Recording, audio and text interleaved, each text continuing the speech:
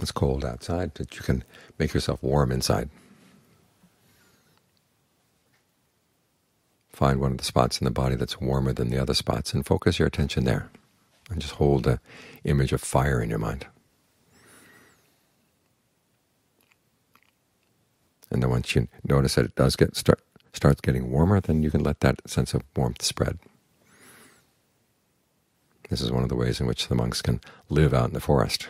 On days when it's really hot, they focus on the cold spots inside. On the days when it's cold like this, you focus on the warm spots. In other words, you want to realize that you've got some resources in here that you're not taking full advantage of. This applies particularly to the breath. There's so much that the breath can do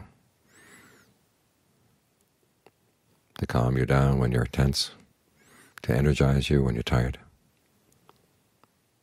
to give the mind a good place to stay. Because you want the body to be in balance for the mind to feel at ease in the present moment. Now, there are times when it's going to be out of balance and there's nothing much you can do, but try to take advantage of what potentials are there. And you begin to discover there are other potentials as well. It's the same with your own mind. There are lots of potentials inside the mind. There's a potential for laziness, but there's also a potential for energy. There's a potential for being skillful and having goodwill, and there's a potential for being very unskillful and having ill will. Those potentials are there. And if you tend to hang around with the unskillful potentials, you begin to think that that's all the mind has. But realize what these other potentials are there. Find them, make the most of them. That way you get full benefit out of the fact that you've got a human body, you've got a human mind. There's a lot of good that human beings can do. There's a lot of evil that human beings can do.